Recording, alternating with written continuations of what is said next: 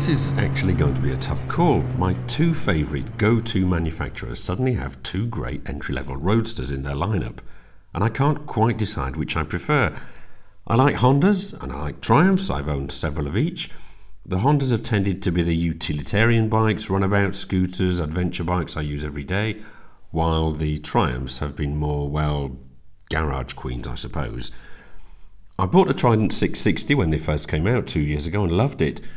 I did sell it after 6 months, but only because the Speed Twin I'd wanted all along received the makeover and got the upgraded brakes and suspension I'd been hanging on for.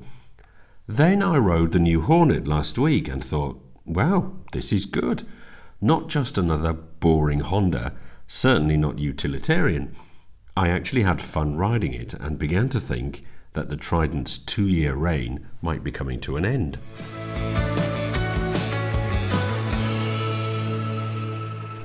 Let's begin with a brief look at costs. Here in Portugal, the Trident is €8,500, the Hornet slightly cheaper at €7,800. Unfortunately, because of its larger engine capacity, the Honda creeps by a measly 5cc into the higher annual road tax bracket, so will cost you €134 a year rather than the €62 for the Triumph. Now, this of course is a Portugal-specific thing, but you might want to check how things are where you live, because here the price difference between the two bikes is negated after 10 years. So what are they like to ride? Well, the riding position on the Honda is surprisingly sporty. A standard 795mm seat height, but you're canted forward over the bars and the foot pegs are quite high. I found it cramped, if I'm honest, but this isn't a bike for tall riders. I'm 187cm or nearly 6'2", and really I'm too big for the Hornet. This isn't an inherent fault of the bike though, and I have many viewers who regularly bemoan the lack of small bikes, so here you go, a bike for the shorter rider. The Trident, by comparison, is almost sit up and beg. The riding position is less sporty, more upright, more comfortable for longer rides, at least for me. The bars are further back and slightly wider, and the lower foot pegs mean my legs aren't as tucked up as they are on the Honda. So for me, this is a win for the Triumph. Engine, well, the Trident's triple is very good, but the new Honda Twin steals it. You get 11 horsepower more for a start, which in my book nudges the Hornet away from the beginners category. I always felt when I owned the Trident that 80 horsepower was only just enough. Another 10 or 15 would make it a really great bike, but then of course it would be competing with the much more powerful Street Triple. That said, now that the 2023 Street Triples are producing 120, 130 horsepower, you've got a bit more wriggle room, Triumph, so can we please have a 90 horsepower Trident? As things stand, the Hornet has the punchier engine. It's as simple as that. It pulls hard from low down and is very keen to rev. It's much faster than the Trident, the MT-07 and the Z650, its three main competitors.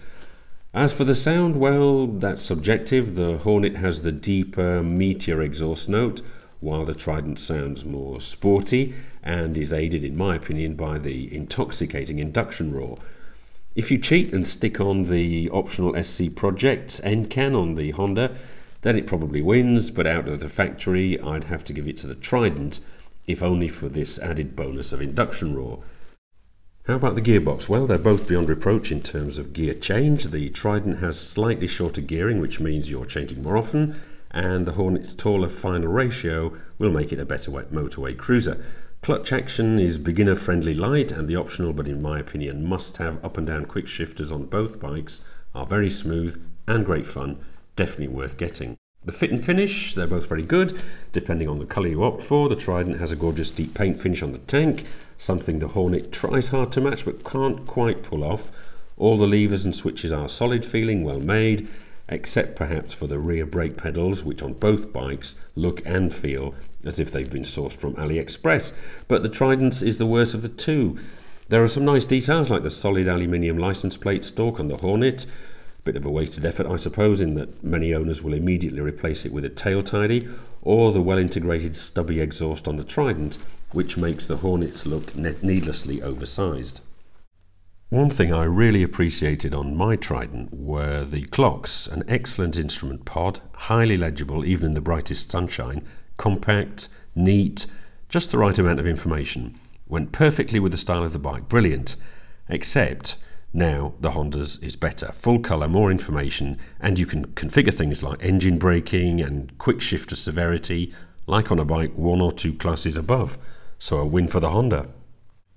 Suspension. The Honda wins this round too, not because its suspension is particularly remarkable, but rather that it doesn't do anything wrong. It's on the soft side, and when you push on in the bends, a bit like here, you do wish it was more adjustable to firm things up, but overall it's fine, it's good, it does the job. The Trident is let down by its rear shock. It's too soft and seems somehow out of sync with the forks, which is surprising for Triumph, as they do know how to set their bikes up. I looked into changing the one on my bike, but halfway through the research I decided to sell the bike, so I never went through with it, obviously. I have read in forums, though, that a decent shock can transform the handling and ride. The brakes are good enough on both bikes. I would just about award the point to the Trident, as its rear brake has more bite, but it's not a huge difference. I sharpen up the front brakes of my Trident by fitting some EBC sintered pads, but you can almost certainly do this on the Honda too, and I don't want to get into the mods you can do, or we'll be here all day. What about the way the bikes look? Well, this will always be subjective, but I did like the looks of the Trident, at least when it first came out 2 years ago. Its original design has, of course, lost some of its aura, because they're quite a common sight on the roads now, and I'm still undecided about the rather heavy-looking swing-arm mounted license plate.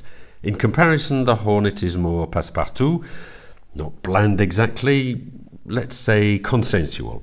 What I mean is, while it's certainly not ugly, I don't think anyone is going to go into the showroom and buy it on looks alone. I don't think they're doing themselves any favours with the colours either.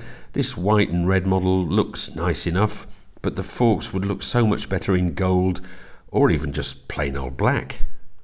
So, time for the verdict. Which is it going to be? Which is the better bike? Well, the Trident is slightly more comfortable, thanks to its roomier seat and more natural riding position.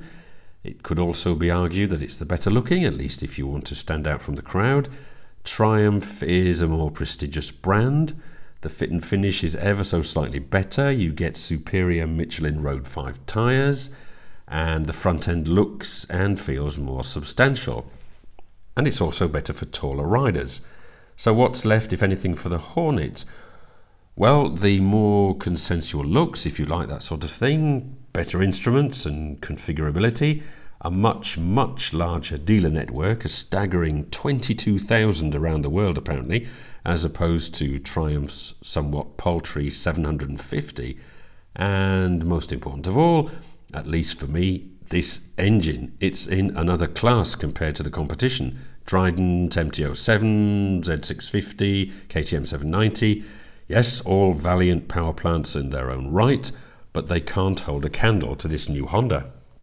Regular viewers will know that I have the Transalp on order, arriving in a few weeks, I hope. It uses the same engine in an identical tune to the Hornet, and I think it's going to suit an adventure tourer down to the ground. To be honest, I wouldn't buy either of these two bikes, because I've already owned and sold the Trident, and I'm too tall for the Hornet. But if I had to make a choice, I'd go for the new Hornet for that extra power. For my son, on the other hand, I'd still recommend the Trident, as I think 80 horsepower is plenty for a beginner. Let me know in the comments which one you'd go for, or maybe you know of a better alternative altogether. And, as always, thanks for watching.